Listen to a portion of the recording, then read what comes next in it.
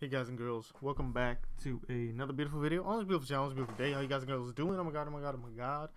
We have another beautiful video going up for 3D. I hope you read a little bit more about the vectors. Today we're going to be talking about matrices and how they work. I'm not going to do an in-depth tutorial, just like I didn't do an in-depth tutorial, on the vectors. But yeah, basically I'm just going to go through what you can do with matrices, kind of, and then we'll learn as we go, because you'll have to see, most of you will have to see how they work in practice to understand why we use matrices, right? But just before we go ahead, just try to remember that everything we do in 3D is using points, and a point in space has 3 coordinates, right? It's an x coordinate, y coordinate, and a z coordinate, and triangles are created using 3 of these beautiful points.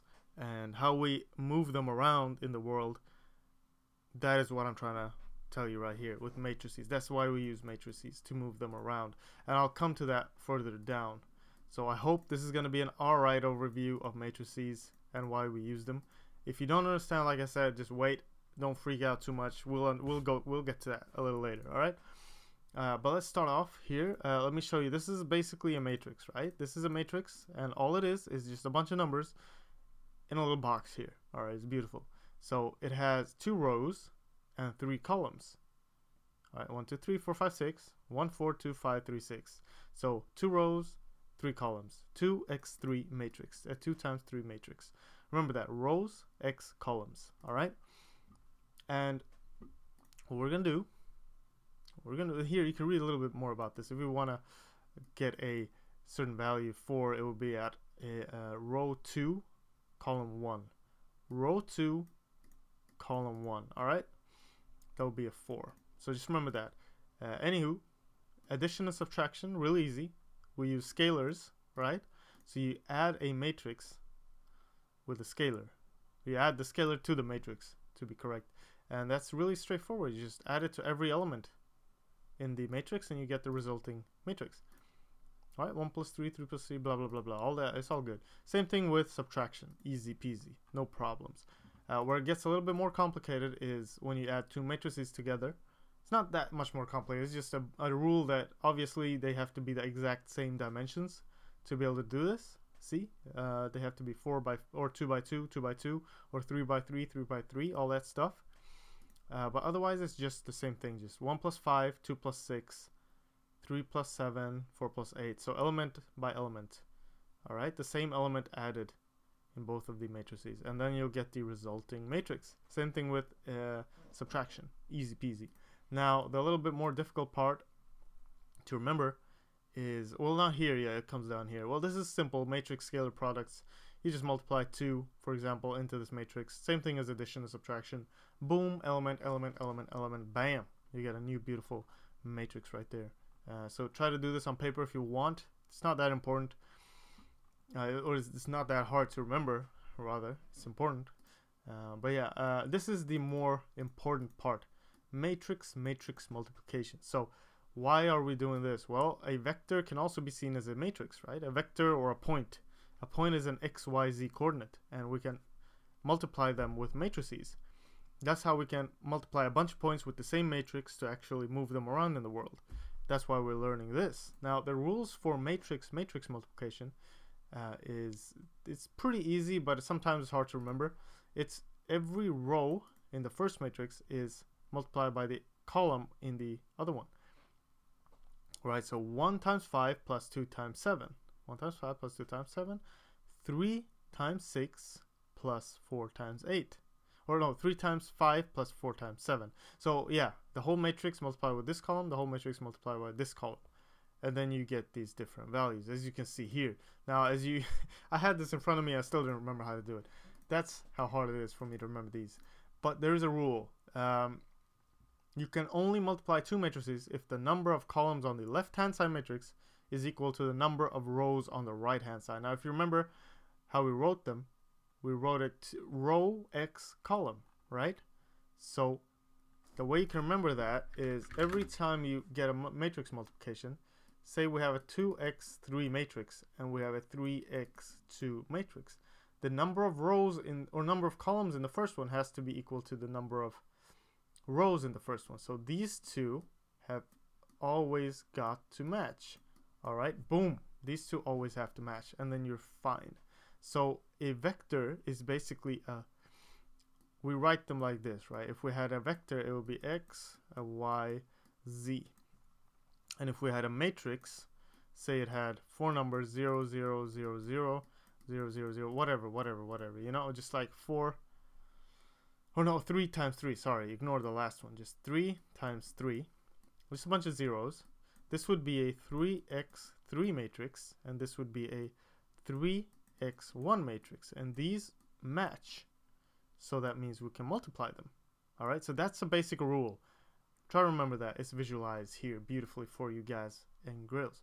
All right, easy peasy. Just remember that. So yeah, read about it a little more here. I sure have to, and we'll be good. All right.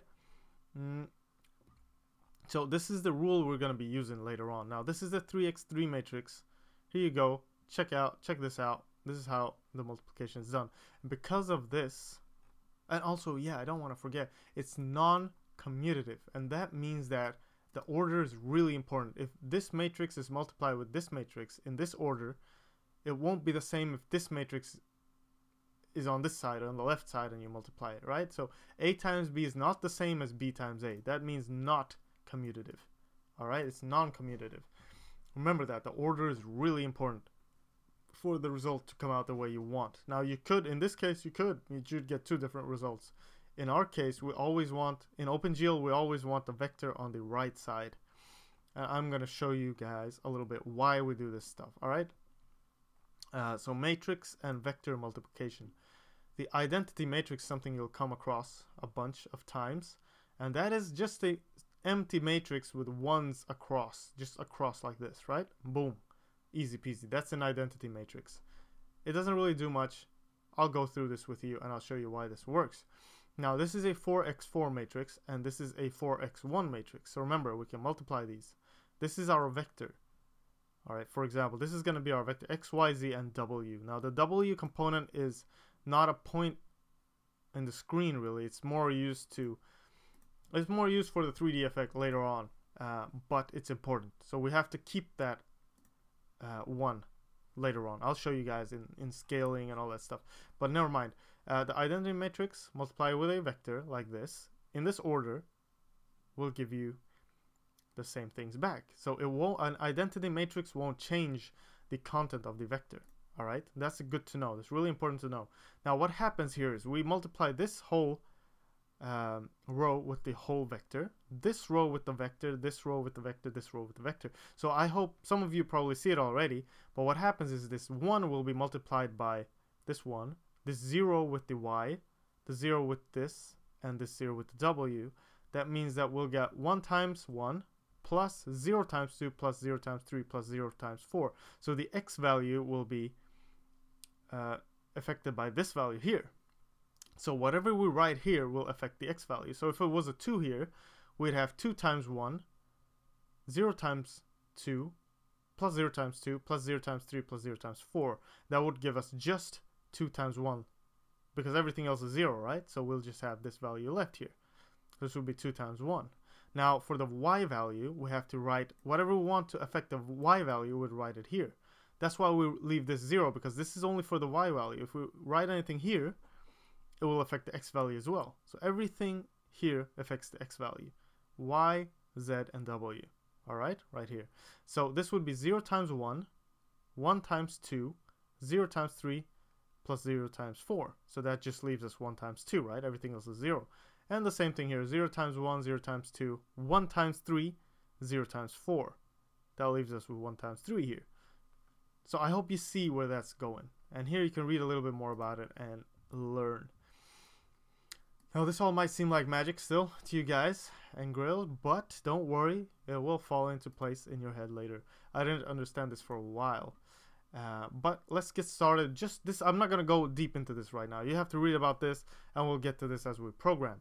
But I want to show you at least why we use matrices to scale and transform vectors. Now scaling is exactly what you think. I mean, you take a a vector and you scale it with a certain amount to make it bigger or smaller. All right, so if you scaled something by 2, it will be double as big, right? And imagine vectors being the corners of your squares and your cubes or whatever in 3D space, and you can scale the whole cube up by 2 by multiplying every point in that cube with a scaling matrix. And how the scaling matrix works is, first you just read about this here, all this stuff. I'm just going to show you quickly. Now this is for uniform scaling. Non-uniform scaling, where you have like a rectangle or like something that's stretched out and stuff like that, it's a little different. But whatever, we'll just have to just remember the uniform and non-uniform for later. It has to do with the normals and stuff. But anywho, remember the identity matrix I just talked about, 1 1 1 1, and our vector. See how this point affects the x value, this point affects the y value, this one affects the z value, and this one affects the w. Now the w we always want to leave to 1, so we don't want it to change. We don't want anything to affect the w value, so just leave that alone.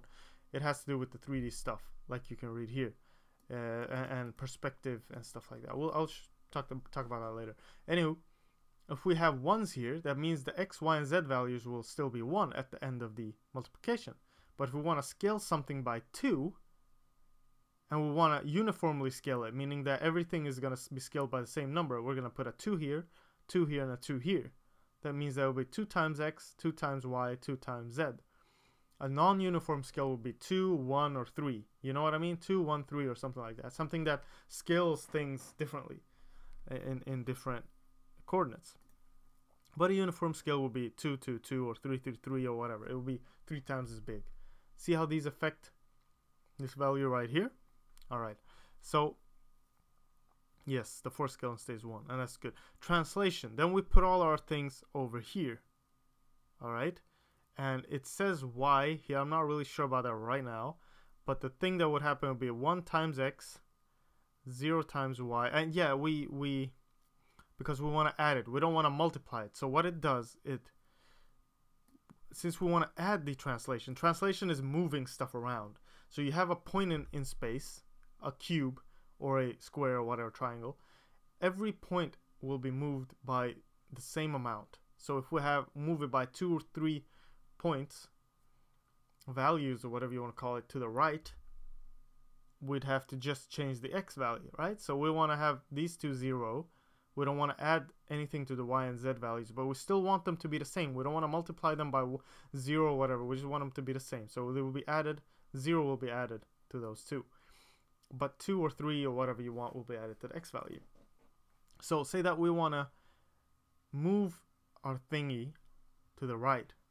All right? Every point in that triangle will be moved to the right. So then we'll have 3 here, 0 and 0.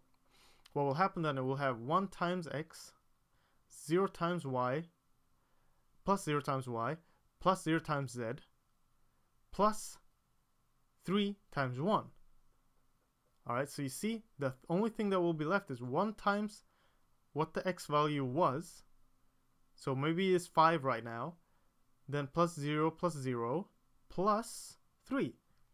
So our new value will be 8. Our new x value will be 8. Now the same thing again for the next y value. So to move the y, if we want to move it up or something like that, we'd put something here. We'd put 3 here or whatever. Then it will be 0 times x plus 1 times y, whatever y was before. Say it's 2. And we're moving it by 3, additional 3. So 0 plus x, 0 times x plus 1 times y plus 0 times z plus 3 times 1. So that leaves us with 2 plus 3 and a new y value of 5. And the same thing for z. Now, the w value we still want to be 1, so we just leave a 1 right here. Remember that. I know it might be a little complicated right now. I hope I'm actually showing you what's going on. But just trying to remember these things as we go on to the next videos, alright? You don't have to know all this right now completely. Especially rotation might seem a little complicated around it. Just read about this, but it's the same principle. What we do basically, quickly, is the exact same thing. We just rotate, if we want to rotate the cube along the x-axis. Alright, it's going to flip around. It's going to flip around the x-axis. Now, think of this as the x-axis and y and z-axis. So it's going to move in a circle like this. If we want to move something across the y-axis, it's going to kind of rotate like this, like on the ground, you know? Imagine it's something sitting on the ground, rotating, spinning. A z value rotation would be it kind of rolling in front of you, rolling around in front of you. All right? So that's the difference. So now if you want to rotate something along the x-axis, you leave the x-axis to whatever it was before, and you change all the other axes. All right? So the y and the z will be rotating, not the x, because we want to move it around the x-axis. Same thing for y and z. Just try to remember that kind of all this complicated math, whatever. There are mathematical matrices already defined for us to use, really simple in the GLM library, so we don't have to worry about creating our own. You could if you want to, but yeah. So the idea is we use these three matrices. It's called a model matrix for your object. Imagine you having a cube. You want to put it into a world space. You want to move it around the world. All right, so there are different spaces. We're going to be talking about that. So we start off in model space, where the model is not in the world yet. It's just around its own origin. 0, 0 is in the middle of our model. When we multiply it with these three scale, translation, and rotation matrices, we put it into world space. Now the origin is in the world. 0 is in the world, and the cube is somewhere in the world relative to that origin. So the cube might be in another position, rotated somewhere, and kind of scaled or whatever in the world. So now we're in world space. And to do that, we combine the matrices. Now, for reasons you're going to see later in the graphics card, we want to send stuff. We want to send all these three matrices at once. And we're going to combine them and send them as one big matrix. The beautiful thing about combining matrices is that if you read here, you'll see that if you multiply them in a certain order, from right to left, I think it was, or from right to left, I think, something like that. We'll see that later anyway. Then we'll preserve it, and we can just multiply all our points with this one matrix with our customized translation and scale values to actually change that point. And you can read about it here, all right? And in practice, we'll get this a little later. Just remember that this is how we translate stuff around in 3D, move it around, scale it, and rotate it. Later we'll be looking at the view matrix, which is our camera, and we'll be looking at the perspective matrix, which uses field of view and kind of puts everything in a 3D perspective, so things further away look smaller and stuff like that. So it's just a really quick overview. Another thing to remember just quickly, nothing really to freak out about, but a view matrix, a camera in 3D is not really what you think it is. You don't move the camera in the world, you move the world around, and it gives you the illusion that you have a camera. So from a certain perspective, everything is going to move in the opposite way you're moving the camera, right? So if you want to look to the left, everything has to move to the right. So that's how it's going to work. That's how cameras are created. So that's a little fun fact next time you're playing a game or whatever. You can think about that. So I hope this is giving you a alright overview of matrices. I'm sorry, I'm not really that good at math. But hopefully you guys and grills know what's the dealio with these matrices. And you can keep learning and you can keep reading here. I really recommend you to read this stuff. Even if you're not that into math, just go ahead and check it out. I don't know, you don't have to know all this math. Screw all this, you know. We're going to be using the already programmed libraries. But at least you know what they do. When you see this, you get a translation matrix and you send in your point in 3D space and you translate it with a certain with some certain values, you'll know what happens, right? So just go ahead and do that. Thanks for watching. As always, next video we're going to be initializing all the libraries we need one by one, and soon we'll be ready to program. So thanks for watching, take care, and I'll see you guys in the next video. All right, bye bye.